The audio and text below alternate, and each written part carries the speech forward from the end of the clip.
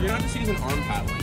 So if I'm paddling just like this a lot, like it might feel like I'm putting in a lot more work, but it's actually going to be a lot harder for you, because if you want to be paddling down the river, or maybe you're hanging out for a while on the river, you want to make sure that you can like use bigger muscle groups that'll give you more stamina for longer, and that's going to be your hips and your lower body. That's going to help you out a lot. So to wake up the hips a little bit, what I want you to do is spread your feet out a little bit. Awesome. And then I just want you to put this to like the midline of your body here.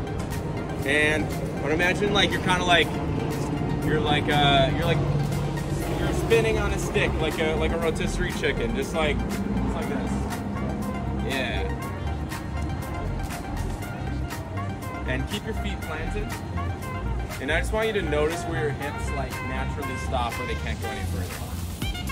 So we don't need to be stretching like all the way to 9 o'clock and 3 o'clock. Just like, yeah. You're kind of going from like 10 o'clock to about 2 o'clock. Cool. Awesome. Now I want you to hold it in front of you and bring this to your chest.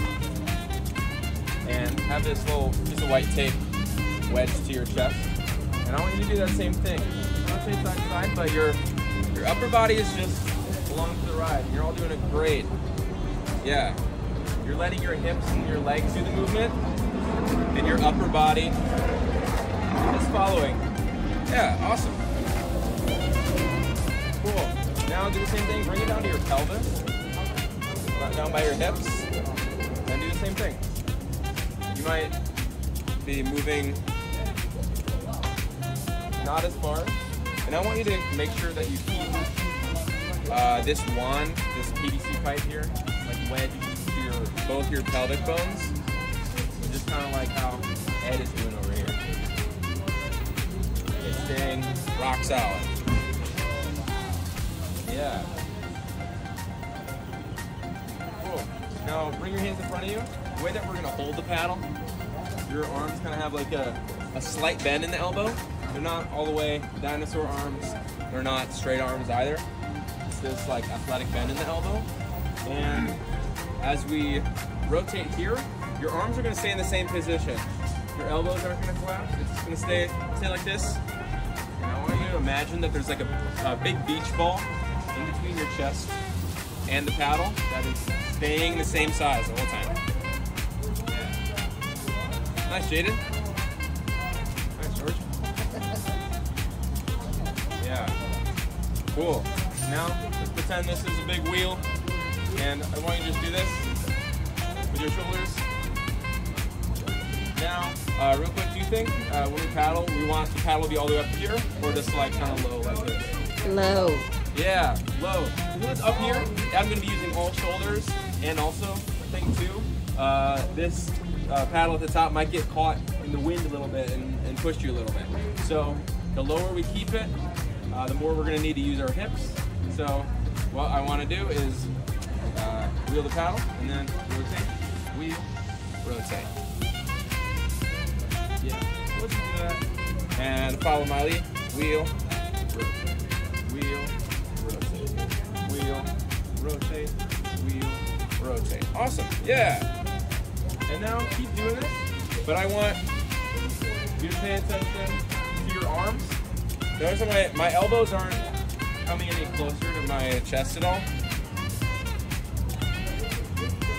I still have this same like box shape here. Yeah. So it's mostly my hips and my legs that are kind of like the engine of my paddle here. Yeah, they're doing most of the movement. And now, last time when Lorenzo taught you, were you trying to were you stepping into your feet at all while you were paddling? I think he's told us. Yeah. So one thing that'll really help you, not just be doing all arms, that'll help you, is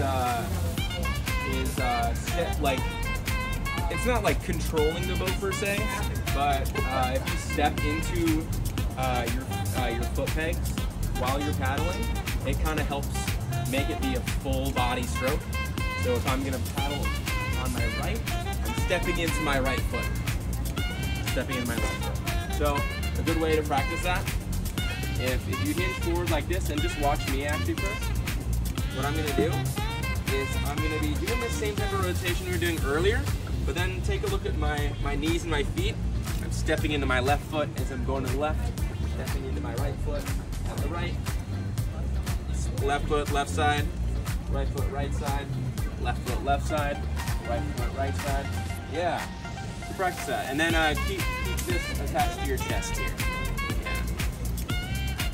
Yeah. Yeah. Nice.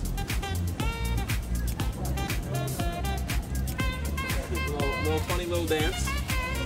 But, so that's kind of what the motion is. So when we're actually seated in the boat, my feet will kind of look, and you don't need to take a seat just now, but I'm pressing into my right foot, left foot. Does this make sense? Mm. Yeah. So if you think about it, it's like my arm can only do so much here, but this, I get power from my arm all the way to my toes. Yeah. Kind of like this. If that's something that you can work your way towards, you can go for a long time. So that's like basically teaching you endurance. Yeah, especially if you're going long ways in the river too. Cool. So that's our little physical warm up. You can hand me